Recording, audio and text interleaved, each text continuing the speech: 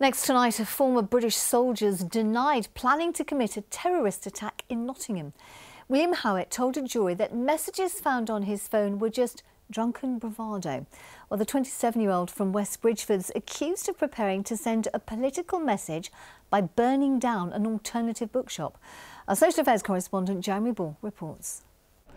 The court heard that a detailed plan to attack this bookshop was found on the former soldier's mobile phone, that he'd bought equipment to break in and to avoid getting caught, and that he'd also asked a contact for a gun for what he described as something politically driven and anti-Marxist. William Howitt's accused of targeting the Five Leaves bookshop to intimidate people with strongly opposing political views. The jury heard he researched a left-wing author with links to the store and that he praised Adolf Hitler and described himself as a neo-Nazi. William Howitt served in the Grenadier Guards, but he told the jury that after leaving one of the world's most famous regiments, he had an inferiority complex.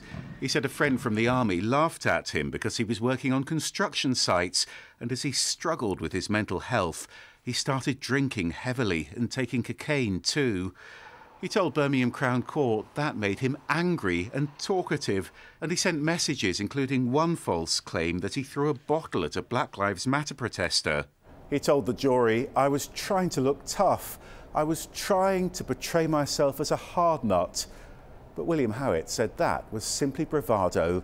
He's denied a charge of preparing acts of terrorism.